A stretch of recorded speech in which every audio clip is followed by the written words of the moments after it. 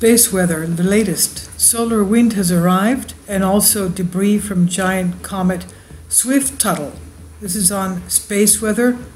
You have a fantastic video showing how it's very strange that this thing is directed totally towards us, with millions of what looks like asteroids coming at us. The comet Swift-Tuttle has a huge nucleus, about 26 kilometers in diameter. Most other comets are much smaller, with nuclei only a few kilometers across. This one has 26 kilometers diameter. As a result, comet Swift-Tuttle produces a large number of meteorites, and many of which are hefty enough to produce fireballs, as we're having lately. Now, the space weather conditions, solar wind has arrived. As predicted, a stream of solar wind has reached Earth today, July 31st, through tomorrow, August 1st and 2nd. It's gently buffeting our planet's magnetic field. The gaseous material is flowing from a hole in the sun's atmosphere. High altitude, latitude sky watchers should be alert for auroras, especially in the southern hemisphere, where the winter darkness favors visibility of these auroras. The solar wind is going at 452.5 kilometers per second, density at 5.3 protons per cubic centimeter. X-ray solar flares, 6-hour maximum from A7, 1951 UT, July 30th, 24-hour from A7, 1951 UT, July 30th. Spotless days, current stretch is 7 days. So we have the comet Swift-Tuttle with a huge nucleus, bringing with it large number of meteoroids. The 6-year study by NASA's Meteoroid Environment Office found that the Perseids shower produced more fireballs, the Perdeids fireballs, more than any other annual shower. It takes place usually now in the summer and all the month of August. During the Perdeids meteor shower, which lasts for weeks, comet debris particles a few centimeters wide hit the atmosphere with an average speed of 59.6 kilometers per second. By the way, that's 133,350 miles per hour. The average magnitude of the resulting fireball is minus 3.7, about as bright as Venus. More fireballs are in the offing as Earth moves deeper into the comet's debris stream. So generally speaking, the best time to look is during the dark hours, and hopefully in an area where you don't have too many city lights, you'll be able to see them better. Dark hours before sunrise, when the shower's radiant is high in the sky. Now, holes in the sun, we have three holes, one bigger on the left and two smaller ones, one on the right, two smaller ones on the left. The Earth is about to be strobed by 3 streams of solar wind, each flowing from a hole in the sun's atmosphere. NASA's Solar Dynamics Observatory photographed the gaseous spigots on July 29. And you can see them here very clearly. NASA image. Coronal holes, places where the sun's magnetic field peels back and allows solar wind to escape. The coronal holes look dark in extreme ultraviolet images of the sun because glowing hot plasma normally contained there is missing. The first of the streams is expected to arrive August 1st, and followed by 2 more in rapid succession on August 4th. Now, I'll remind you, in the video before this one on space weather, where we talked about the Carrington event, that's exactly what happened in 1859, September 1st and 2nd.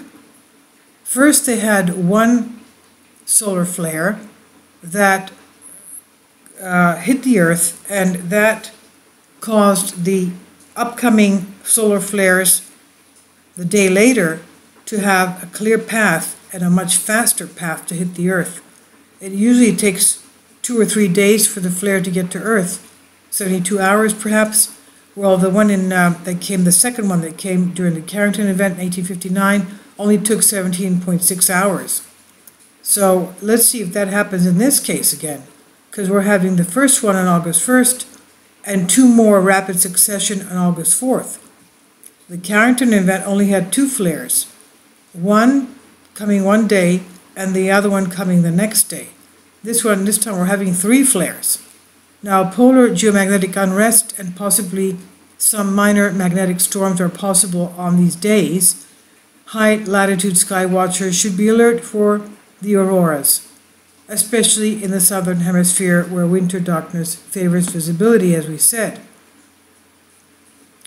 The Galaxy Globe, every week they sell something that goes out into the higher atmosphere. If you want to purchase it, feel free. It's about $150.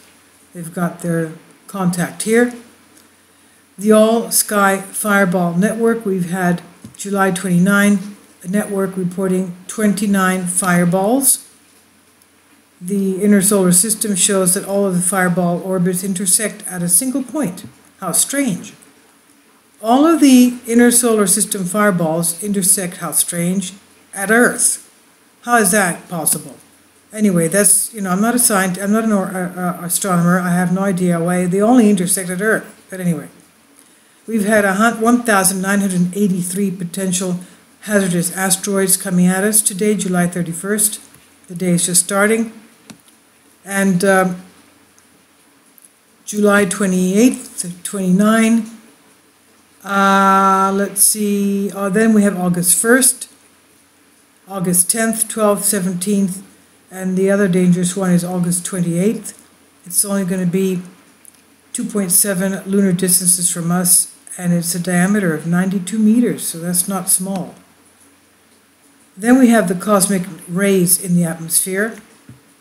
They've developed a new predictive model of aviation radiation called ERAD, short for Empirical Radiation Model, constantly flying radiation sensors on board airplanes over the US and around the world to collect more than 22,000 GPS-tagged radiation measurements, and they can predict the dosage on any flight over the US with a minor error no less than 15%.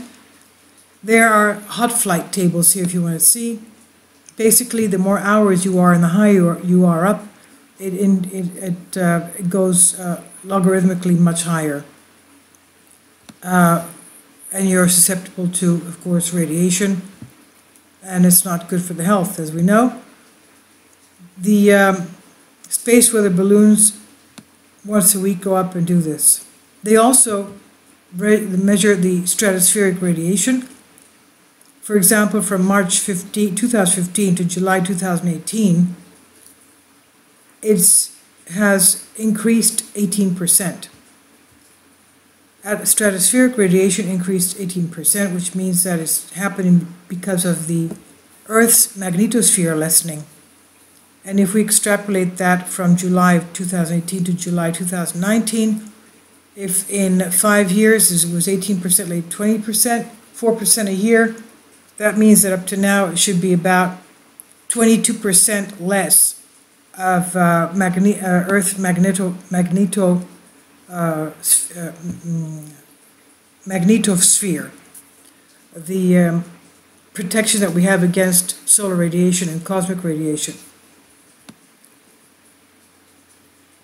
Now, why are cosmic rays intensifying? The main reason is the sun. Solar storm clouds such as the coronal mass ejection CME sweep aside the cosmic rays when they pass the Earth. During solar maximum, CMEs are abundant and cosmic rays are held at bay.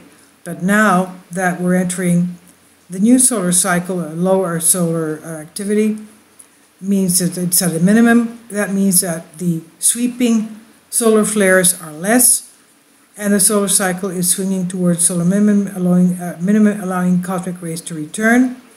Another reason could be the weakening of Earth's magnetic field, which helps protect us from deep space radiation.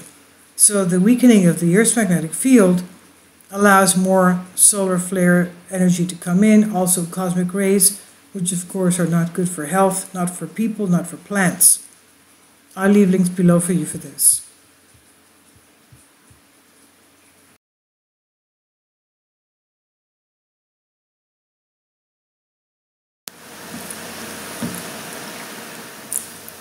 If you'd like to join me on my Patreon account, you will hear content not covered by mainstream media.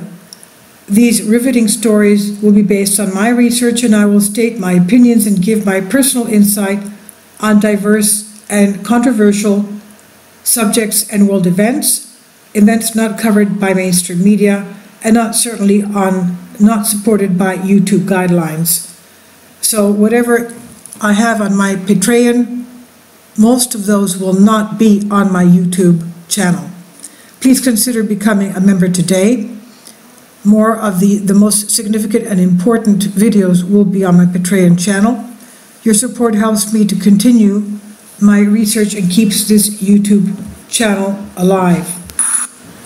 And we depend on your support, your generous charity, because we help economically challenged families here in Athens, Greece, in Kapota, and we also help the young generation with university tuition and the community around our church. Thank you.